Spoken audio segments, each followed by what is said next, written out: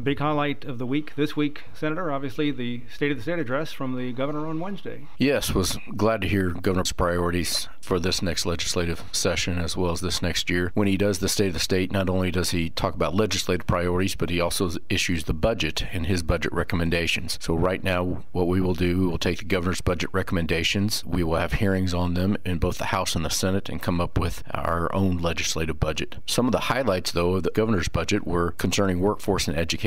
Once again, fully funded the K-12 foundation formula. We expanded career-ready curriculum to all 57 existing career centers across the state. We increased the A-plus scholarships by $13 million, and we consolidated childhood programs that are currently scattered across 3 state agencies into a single office, the Office of Childhood. Some of the other things that the governor recommended that we are considering deal with infrastructure. The governor recommended $6.3 million for shovel-ready projects at Missouri ports, $25 million to fulfill the state local 50/50 cost share program created in 2019, $5 million to continue to expand and improve rural broadband access. This is very important, especially in my district, which includes 8 rural counties. We definitely need more access to rural broadband and high-speed internet access. We have many families that not only are buying goods on the internet, but selling goods on the internet, as well as a lot of school-age children that need access to the internet, either for school or doing research projects after school. The governor also included infrastructure improvements at 22 state parks and a one-time expenditure of $100 million to clear the backlog of deferred maintenance at state facilities. As far as healthcare goes, some of the governor's recommendations included $20 million to establish 6 new crisis stabilization centers across Missouri, and that also would include 50 new community mental health and substance abuse disorder advocates. As far as government reform, the governor also talked about some agency consolidations and reorganizations and modernizing the foster care and adoption system, which I think is very important to the state. Overall, I agreed with a lot of the governor's recommendations. I look forward to hearing more in detail about some of these programs that he's proposed and some of these funding priorities that he has. Also, in the